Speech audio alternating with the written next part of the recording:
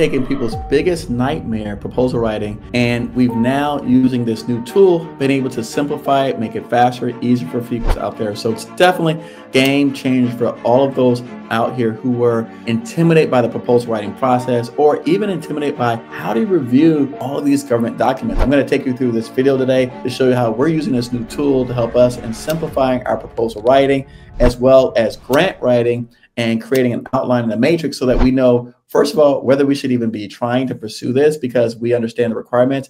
And then secondly, if we are trying to pursue it, what does the outline look like? And then even get to the point where it can help us draft an initial response. So let's go through today, and I'll show you, and using this example that we pulled off SAM.gov, how do we take and use this particular opportunity to master the craft of proposal writing for those of you who may not have that technical background. All right, so I'm here on SAM.gov, and on SAM.gov, I just essentially went to contract opportunities. I just did a search for solicitation. And now, as you can see, I pulled up a bunch of different solicitations, and I was going through them in order to use this example. So I found this particular one, Pueblo Pintado Health Center Construction. All right, we're going to look at that one. And as we're going through, as you see, the amendment, there's a bunch of amendments added on here. And then what we want to look for is, let's go through all the amendments. We want to look for the actual original solicitation, or here it is, of the RFP. So I've got this RFP, and we've already pulled it up. And so this is what it looks like. And this particular RFP is 65 pages. All right. And then I'm going to use another example, cybersecurity pathway coursework, credentialing and support. And again, as we're scrolling through on SAM.gov, I found this SOL solicitation. We pull that one down. Sorry, on screen. Here. And this one is 54 pages. So we're going to look at that one as well. So these are the two that we're going to be looking at for the purposes of today's demo. So now let's go over here to our GovCon GPT. We're going to look at Proposal Manager. And we're going to upload on a demo. So we'll upload the one ending 25QE. I'm going to hit send and watch. And so again, 25QE is, let's see which one. While it's doing that, let's find out which one we're looking at. Yeah, it's the cybersecurity credentialing one. All right. All right, so now it's done its thing. Cybersecurity pathway course for proposal development checklist. All right, we've got the date and time. So proposal structure, volume 1, administrative, no page limits, good. This is the information I'm looking for. All right. Volume 2, your technical proposal. So not to exceed 20 pages. Subfactor 1, courseware. Subfactor 2, hardware. 3, virtual professional learning. 4, credentials. That's in your performance work statement. Tells you where it's at. And then your past performance. 3 to 5 past performance references within the past 5 years. And it has the attached professional performance questionnaire with reference for each. And then volume 4, your price, no page limit attachment. Gives you your formatting requirements and evaluation criteria, technical approach. Right. So as you can see here, it did that really fast, really easily. Now I want to, because again, I just want to create a new chat. So we're going to do it again, Proposal Manager, and let's upload our second example. Are you frustrated and you still haven't figured out how to do federal contracts just yet? Join us May 28th, our next cohort for our GovCon Accelerator. Visit below govconcoaching.com for more information. But we've got all new 2025 trainings. We've got new templates. We've incorporated some of our past boot camps, like our first partner challenge and our proposal boot camp that's included. Plus, we're bringing in industry experts to help teach some of the trainings and provide some of the additional resources that you need in terms of learning from people who are actually doing this in the field. No one else is doing anything like this. In addition to all of our email scripts, phone scripts, everything that's in our GovCon Vault that has all the templates that you need that you can plug and play into any of the AI tools.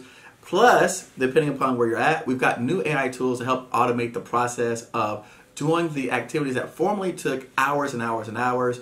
They're now taking minutes using AI and some of our other programs. If it sounds like something that you're interested in, visit govconcoaching.com for more information. We look forward to seeing you on May 28th. So we're going to do this one, BO1. We're going to hit enter. Okay. And just for the reference point, BO1 was the Pueblo Pintado Health Center construction project. Like I said, we just were here in SAM.gov and we pulled down, I didn't even go past page 2. I put on this one, which was due on June the 6th. And then I pulled down this cybersecurity one, credentialing support, which is due the 9th, a couple days. All right. Just again, I want to pull down 2 different examples. All right. Pueblo. All right. That one says based on this. Okay. Here's information. Now, it looks like in that Pueblo one, we'll go back here. So here, where is it at? So let's go down. If you notice, there's been several amendments, right? So looks like they've extended this project as well. But let's go back in. So the original date that it was due was February 20th, but it looks like they didn't get enough responses, so they've extended it. But let's go over on the technical side, because we want to look at which requirement. On the technical side, technical experience, 10-page limit, technical approach and draft schedule, key personnel organizational chart, past performance. Volume 2, your price proposal. So again, you need 3 to 5 projects. At least one must be from a healthcare facility construction. Each project narrative limited to 2 pages. So what you can see here, if you don't have this, then automatically these are the things that you need for your teaming partner, right? So this is what you're going to need to find in a teaming partner that has that type of experience. The project narrative, 2 pages, technical expertise. Okay, for higher ratings, you need to have at least 2 healthcare facilities projects, at least 1 project on American Indian and Alaska Native reservations, at least 1 project in a remote rural site. If you're using a subcontractor, include no more than 2 projects total from all subcontractors. So out of your 3 to 5 projects, you can include no more than 2. So that means you got to have 1 yourself. And then on your technical approach, it talks about project description, site limitations, draft scheduling. Draft schedule that shows these items, key personnel, project manager must have 6-year experience, I've been 6 years experience.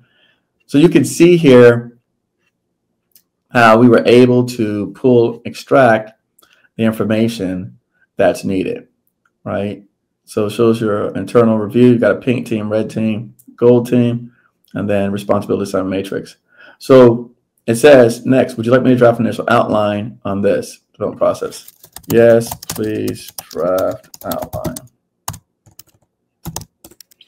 Okay.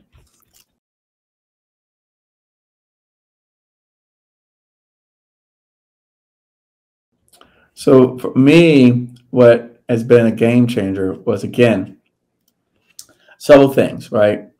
Now, again, subcontract plan, if you're a large business only, you got to have a bid bond, to your bid bond. So what happens is, for me, it allows us to take this information and then send it out to the appropriate people. So we're able to use this information that we've created here to send out to the appropriate team. So for example, me, when we're going after opportunities, we have a proposal writing team that actually writes the proposals, but we basically carve it out in sections. We have an estimator who actually estimates the seed project. We then have a person that puts the estimator, also usually for us, puts together the schedule. So knowing what requirements that they have in here allows us to essentially put this on Google Docs and send it out to the appropriate teams. So for me, this has been a game changer because, again, it used to take us hours to go through and pull out what the compliant factors were in this. So as you can see, I've done several of these already. Let's go back to the cybersecurity pathway. So let's go ahead and have it do a draft outline. Yes, right, outline.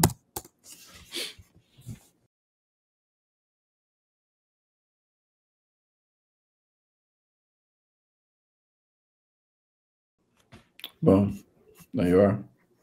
And so again, the goal is that you want to get it to where you have an outline of the proposal. So now you're only inserting the differentiators for your organization, your team, the specifics around who you are.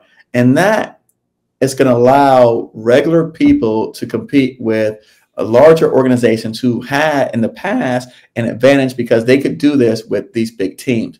So again, using AI and technology to make it easier for the small guys to compete with the bigger, more established firms, which will allow all of us to have more competitive shot at this and be able to deliver more value. So I hope this demo is helpful. Again, AI is changing the way that we do things. If you're curious about how this works, please feel free to set up an assessment call with us or a demo call to show you how this particular product works. Thanks so much. I hope you enjoyed this video.